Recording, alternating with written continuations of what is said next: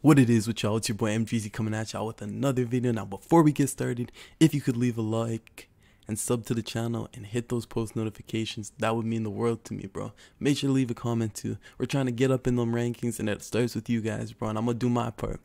But today, bro, as you can tell by the title, I'm giving y'all one of the best point guard builds I found in this game, man. This build is extremely goated. It's so balanced between playmaking, shooting, and defense, and I think you guys are gonna love it, man. It's a point guard, so I'm gonna stop talking, bro. We're gonna get straight into this. All right, so first and last name obviously do not matter, bro. For the position here, we're gonna want to go at point guard, and for the hand, we're gonna want to go right. It obviously doesn't matter what hand you decide to do, but we're gonna go with the right. And for the jersey number, I'm just gonna crank that to 33. Y'all know that's my football number, bro. Basketball, 11 and 3.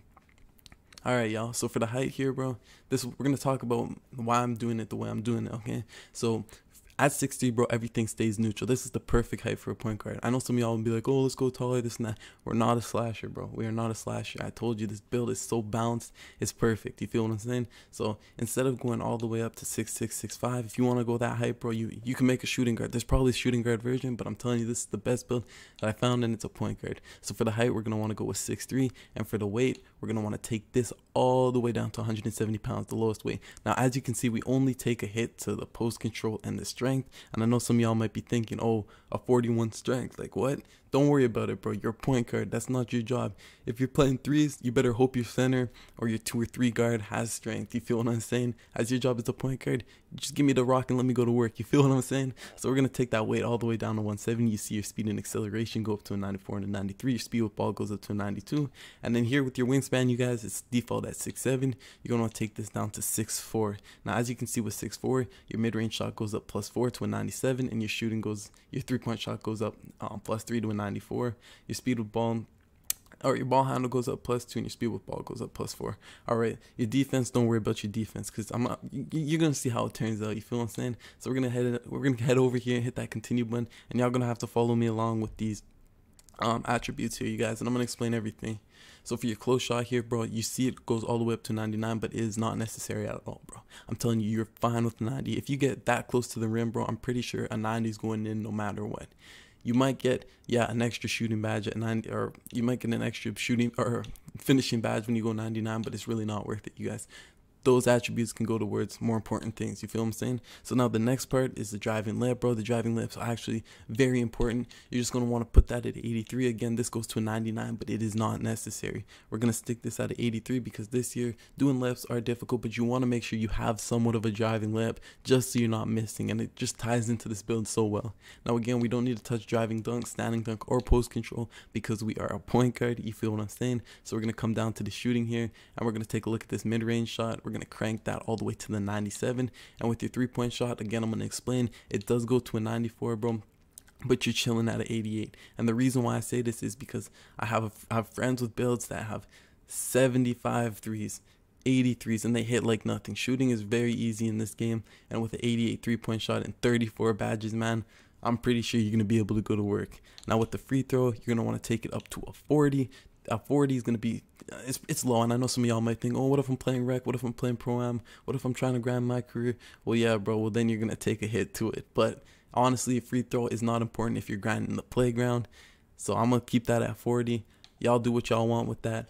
But now into the fun stuff, bro, we're going to come over to the playmaking. And for the playmaking, man, we're going to take this up there, pass accuracy to a 75. Again, 80 could work, but we're going to go with 75 because, like I said, these attributes need to go to more important things. It goes all the way up to a 99, but that's not needed, man. A 75 is perfect. You're going to be able to make passes like nothing. You feel what I'm saying? It's especially with the amount of badges, with the badges you get, bro, you're going to get diamond, you're going to get all that. So don't worry about it.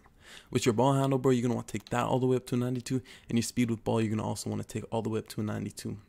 Now you see this, 15 finishing, 34 shooting, and 29 playmaking, bro. This build is absolutely golden, okay? Interior defense does not matter. You're a point guard. Perimeter defense, take that to a 78, and you're still, it does go up to a 95, bro, but we're chilling at 85. You feel me? Now you're going to be a pass, bro. Perimeter defense at a 78, that's pretty good. You're going to be able to climb guards and everything, bro. You trust me, you're going to be all right, all right? So now with the speed, you want to take that to a 94. Your acceleration, you want to take to a 93. And your stamina, you want to max at a 99. It doesn't matter about strength, and your vertical does not matter either because, again, We're not dunking. We're not doing none of that. We're not doing none of that fancy stuff, okay? So now you guys see we got a 90 close shot, an 83 driving layup, a 97 mid-range, 88 3, a 40 free throw, a 75 pass accuracy, a 92 ball handle, a 92 speed with ball, nothing to the interior defense, 78 perimeter defense, 85 steal, nothing to block defensive or offensive rebound. And with our speed, our 94, acceleration, a 93, nothing to the strength, nothing to the vertical. And when we take a look at the stamina here, we got that at a 99. Now, I want y'all to pay attention to something. Like I said, you got 15, 34, 29, 15. That's 93 badges, bro, as a point guard. It doesn't get much better than that. It really doesn't. Okay, but look, the main parts of this build is the shooting and playmaking. You do get some defensive rebounding and finishing, but I'm going to show y'all when we go into the takeover page what I suggest and why.